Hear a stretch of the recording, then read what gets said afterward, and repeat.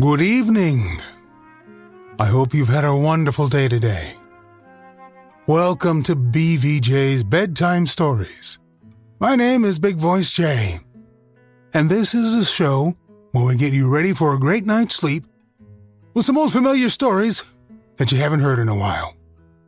Links to every story can be found in the show notes at our website, bedtimewithbvj.com. Today's story, The Gift of the Magi, by O. Henry. $1.87. That was all, and 60 cents of it was in pennies. Pennies saved 1 and 2 at a time by bulldozing the grocer and the vegetable man and the butcher until one's cheeks burned with the silent imputation of parsimony that such close dealing implied. 3 times Della counted it, $1.87. And the next day would be Christmas. There was clearly nothing left to do but flop down on the shabby little couch and howl. So Della did it, which instigates the moral reflection that life is made up of sobs, snuffles, and smiles, with sniffles predominating. While the mistress of the home is gradually subsiding from the first stage to the second, take a look at the home, a furnished flat at $8 per week. It did not exactly beggar description, but it certainly had that word on the lookout for the Mendicancy squad. In the vestibule below was a letterbox into which no letter would go, and an electric button from which no mortal finger could coax a ring. Also, appertaining thereunto, was a card bearing the name Mr. James Dillingham Young. The Dillingham had been flung to the breeze during a former period of prosperity, when its possessor was being paid $30 per week. Now, when the income was shrunk to 20, the letters of Dillingham looked blurred, as though they were thinking seriously of contracting to a modest and unassuming D.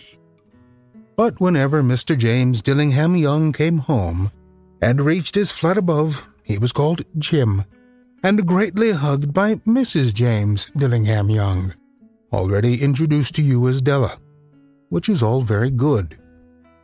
Della finished her cry and attended to her cheeks with a powder rag.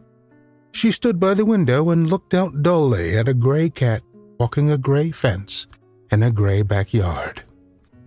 Tomorrow would be Christmas Day, and she only had $1.87 with which to buy Jim a present. She had been saving every penny she could for months, with this result.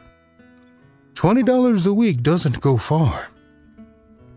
Expenses had been greater than she had calculated. They always are. Only $1.87 to buy a present for Jim. Her Jim. Many a happy hour she had spent planning for something nice for him. Something fine and rare and sterling. Something just a little bit near to being worthy of the honor of being owned by Jim. There was a pier glass between the windows of the room. Perhaps you have seen a pier glass in an $8 bat.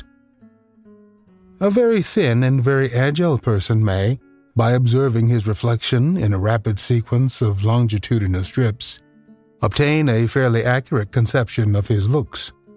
Della, being slender, had mastered the art. Suddenly she whirled from the window and stood before the glass. Her eyes were shining brilliantly, but her face had lost its color within 20 seconds. Rapidly she pulled down her hair and let it fall to its full length. Now, there were 2 possessions of the James Dillingham Youngs in which they both took a mighty pride. One was Jim's gold watch that had been his father's and his grandfather's. The other was Della's hair. Had the Queen of Sheba lived in the flat across the air shaft, Della would have let her hair hang out of the window someday to dry, just to depreciate Her Majesty's jewels and gifts. Had King Solomon been the janitor, with all his treasures piled up in the basement, Jim would have pulled out his watch every time he passed, just to see him pluck at his beard from envy. So now Della's beautiful hair fell about her, rippling and shining like a cascade of brown waters. It reached below her knee and made itself almost a garment for her. And then she did it up again, nervously and quickly. Once she faltered for a minute and stood still, while a tear or two splashed on the worn red carpet. On went her old brown jacket, on went her old brown hat. With a whirl of skirts, and with the brilliant sparkle still in her eyes, she cluttered out of the door and down the stairs to the street. When she stopped, the sign read, Madame Sofroni, hair goods of all kinds. 1/8 up. Della ran and collected herself, panting. Madame, large, too white, chilly, hardly looked the Sofroni. Will you buy my hair? Asked Della. I buy hair, said Madame. Take your hat off, and let's have a sight of the looks of it. Down rippled the brown cascade. $20, said Madame, lifting the mask with a practiced hand. Give it to me quick, said Della. Oh, and the next 2 hours tripped by on rosy wings. Forget the hashed metaphor. She was ransacking the stores for Jim's present. She found it at last. It surely had been made for Jim and no one else. There was no other like it in any of the stores, and she had turned all of them inside out.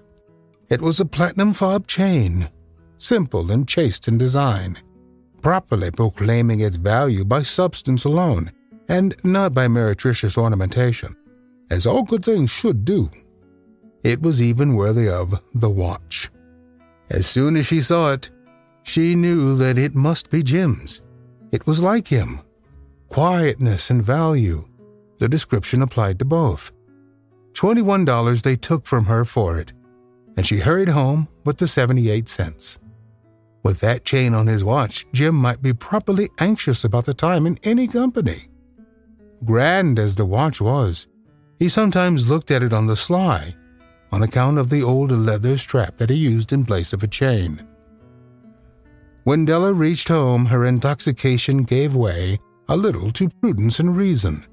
She got out her curling irons and lighted the gas, and went to work repairing the ravages made by generosity added to love, which is always a tremendous task, dear friends, a mammoth task. Within 40 minutes, her head was covered with tiny, close-lying curls that made her look wonderfully like a truant schoolboy. She looked at her reflection in the mirror long, carefully, and critically. If Jim doesn't kill me, she said to herself, before he takes a second look at me, he'll say I look like a Coney Island chorus girl. But what could I do? What could I do with $1.87? At 7 o'clock, the coffee was made, and the frying pan was on the back of the stove, hot and ready to cook the chops. Jim was never late. Della doubled the fob chain in her hand and sat on the corner of the table near the door that he always entered. Then she heard his step on the stair way down on the first flight, and she turned white for just a moment. She had a habit of saying little silent prayers about the simplest everyday things, and now she whispered, Please, God, make him think I am still pretty. The door opened, and Jim stepped in and closed it. He looked thin and very serious. Poor fellow was only 22, and to be burdened with a family. He needed a new overcoat, and he was without gloves. Jim stepped inside the door, as immovable as a setter on the scent of quail. His eyes were fixed upon Della, and there was an expression in them that she could not read, and it terrified her. It was not anger, nor surprise, nor disapproval, nor horror, nor any of the sentiments that she had been prepared for. He simply stared at her fixedly, with that peculiar expression on his face. Della wriggled off the table and went for him. Jim, darling, she cried, don't look at me that way. I had my hair cut off, and sold it because I couldn't have lived through Christmas without giving you a present. It'll grow out again. You won't mind, will you? I just had to do it. My hair grows awfully fast. You don't know what a nice, beautiful gift I've got for you." You've cut off your hair?" asked Jim, laboriously, as if he had not arrived at that patent fact yet, even after the hardest mental labor. "Cut it off and sold it," said. "Don't you like me just as well anyhow? I'm me without my hair, ain't I?" Jim looked around the room curiously. "You say your hair is gone," he said, with an air almost of idiocy. "You needn't look for it," said Della. "It's sold, I tell you, sold and gone. Be good to me, for it went for you. Maybe the hairs of my head were numbered," she went on with sudden serious sweetness, "but nobody could ever count my love for you. Shall I put the chops on, Jim?" Out of his trance, Jim seemed quickly to wake. He enfolded his Della. For 10 seconds let us regard, with discreet scrutiny, some inconsequential object in the other direction. $8 a week, or $1 million a year. What is the difference? A mathematician or a wit would give you the wrong answer.